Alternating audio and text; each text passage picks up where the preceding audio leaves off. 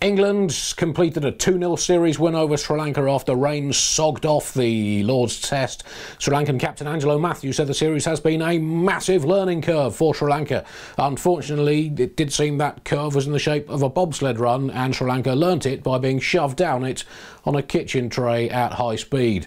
I think it's fair to say that the schedulers did throw the Sri Lankan team something of a learning curveball in baseball parlance, and they swung and missed big time. But they are cranking up nicely now, showing some signs of form a month or so into the tour, starting to adapt and learn about English conditions, and should be peaking just at the right time for the Test series, which has now finished. England are 10 points to 2 up in the points-based cricket triathlon system that has caught the public imagination in an enormous way here. I cannot emphasise how often people stop me in the street to talk about England's 10-2 lead. Andy, what's the point score in there? It's 10-2, Jared, 10-2. We're very excited about it here.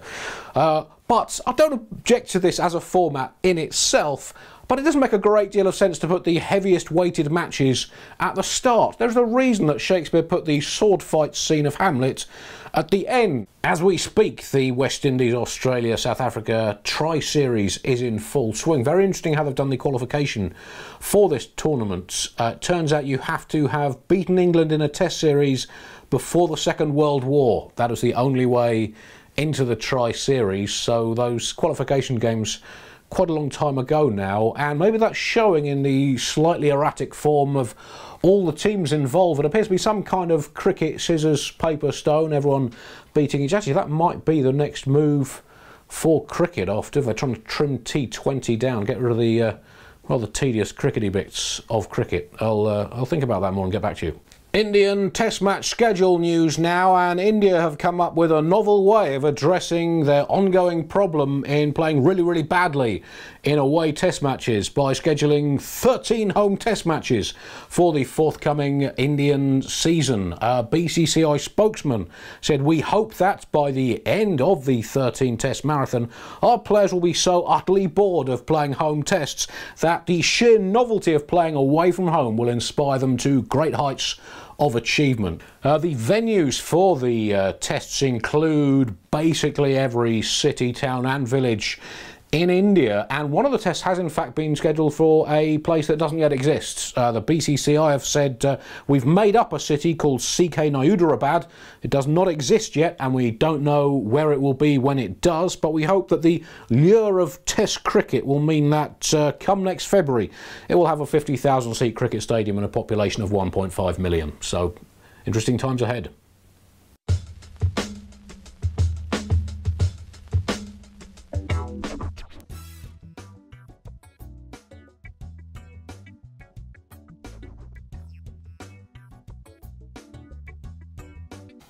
Beep, beep, beep.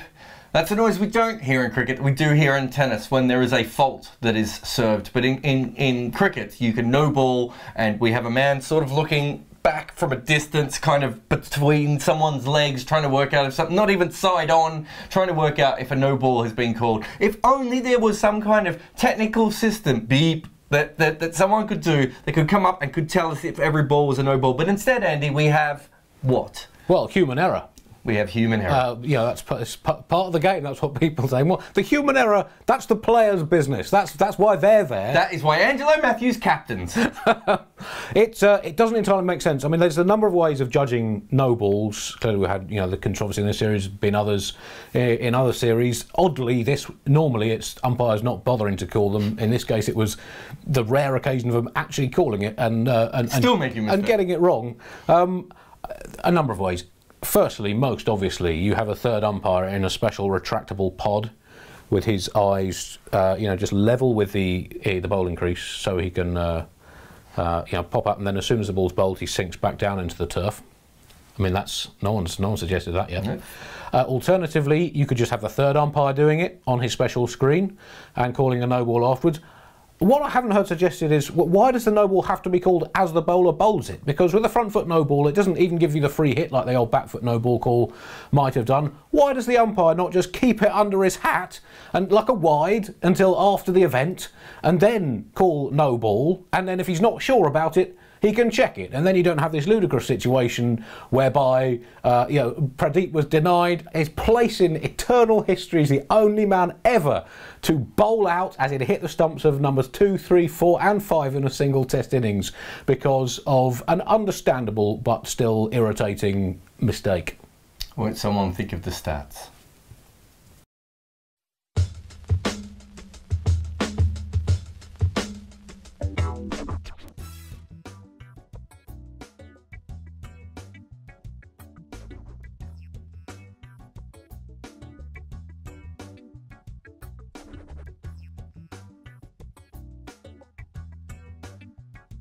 Two-tier test cricket, which is harder to say than I was hoping it would be coming in.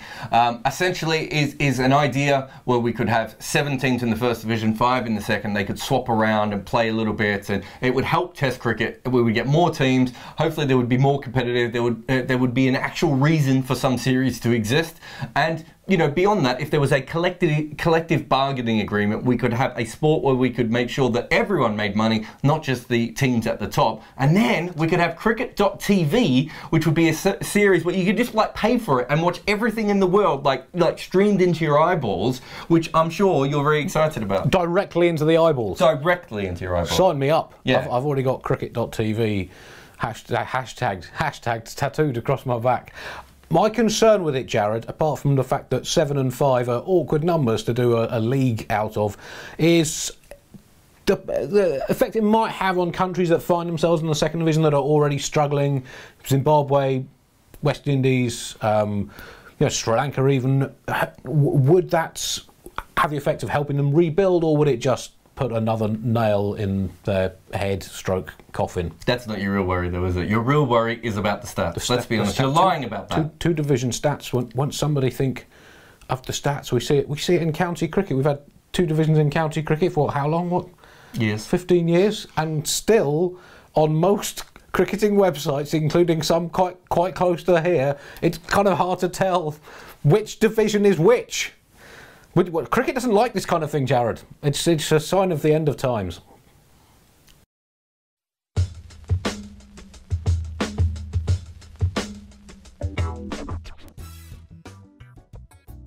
There's been a lot of talk about Johnny Bairstow's wicket keeping, and that's because his recent drop rate has been basically K. Akmal level. And if you're dropping on a similar level to Cameron Akmal, you know, there's obviously already problems. If you take away 32.5 runs for every one of his drops, essentially he's averaging about 50 in Test cricket at the moment, which is really good if he can continue to averaging about 80 or 90.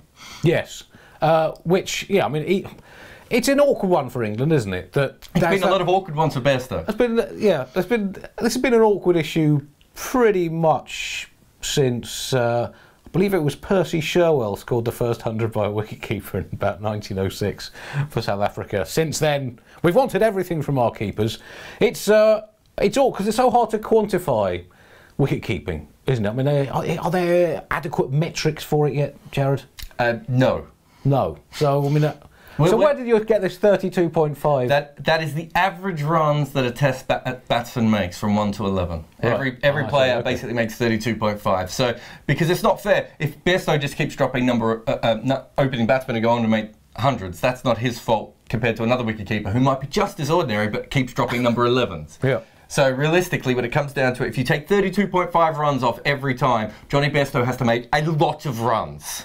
He has to make all the runs, Andy. Well, he is doing that quite well at the moment. At the moment, it's fine. If he keeps batting as the way he has in the last 7 matches, he can continue to keep dropping as many chances as he has in the last 7 matches. This one is going to run and run. And drop.